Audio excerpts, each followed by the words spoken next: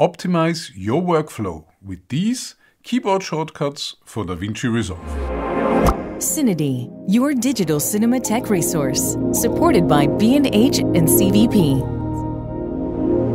Hello, I'm Alex from CineD, and today I'm going to show you some very useful keyboard shortcuts in DaVinci Resolve that I use on a daily basis to speed up my workflow.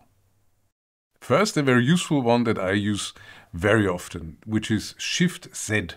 This lets you toggle the timeline view between a zoomed-in view and the whole timeline.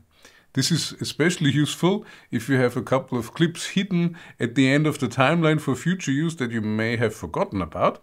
But when you press SHIFTZ and it shows you the entire timeline, you will see those clips at the end and you can delete them. If you press SHIFTZ again, it will zoom in into the zoom stage that you were in before. Another very useful one is Alt and Y. This combination will highlight all the clips after the playhead. So if you, for example, want to move something in, create some space to put a clip or a section in, then you put your playhead where you want that to be, press Alt and Y. Everything is selected after the playhead. You can move everything to the right to create some space for a clip or another section that you might want to put in. But be careful, clips underneath the playhead that extend further to the left, so to the beginning of the timeline, will also be selected. So if you don't want to move these, deselect them by Command, clicking them with the mouse. The arrow keys and the JKL keys are useful for navigating around the timeline. With the left and right arrow key, you can jump in 1 frame increments to the left or to the right. So 1 frame forward or 1 frame backward. With the up and down arrow keys, you can jump to the next cut or to the cut before where you were at. With the JKL keys, you can control the playback in the timeline. So if you press L, it will start playback at normal speed. If you press K, it will halt the playback, and if you press J, it will play back the timeline in reverse at normal speed. If you press J or L multiple times, this will speed up the playback.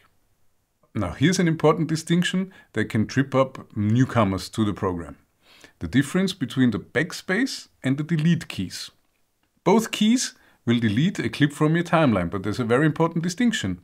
When you hit Backspace, it will only delete the clip and leave a space. If you hit delete, this will perform a so-called ripple delete. So it will delete the clip and also the space that the clip left behind. It will move everything after the clip to the left to close that space. I usually only use the delete button and the ripple delete function when I'm working on very simple timelines with only one track, so there will be no unintended deletion of any other clips above or below. To set in and out points in either a source clip or in the timeline, we can use the I and O keys. This is pretty simple, but it can also trip up newcomers to the program. When in and out points are selected in the timeline and parts of the timeline are grayed out and not accessible anymore or not available to render. To get rid of these in and out points, you simply press Alt and X. This will delete the in and out points in either the selected clip or the timeline. Now, why would you want to set in and out points in the timeline, either for 4-point or 3-point editing, or if you only want to render out a certain section of the timeline? If you have just changed the scene and you don't want to render out the entire project, you can set an in and out point in the timeline and only render that scene. The comma and full stop buttons are used to slip clips around the timeline in 1 frame increments. So if I press comma, it will slip the clip 1 frame to the left, so to the beginning, or if I press the full stop, it will slip the clip 1 frame to the right. This is good when you have fast cuts and you need to edit very precisely. Just like in many other programs, copying and pasting is done by simply pressing Command or Control C and Command or Control V to paste something. But Resolve has a trick up its sleeve. You can also just copy attributes from one clip to another. This works by selecting the clip that you want the attributes to be copied from and pressing Control or Command C. Then you select the clips where you want the attributes to be copied to and press AltV. This will open up a context window where you can select which of the attributes you want copied. This can be zoom levels, crops, or even effects that you want to copy over. That's also a very good key combination, AltV, to remember.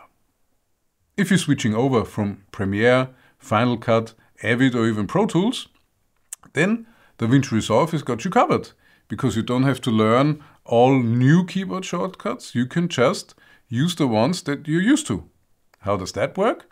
If you go in the menu under DaVinci Resolve, you will find the point Keyboard Customization.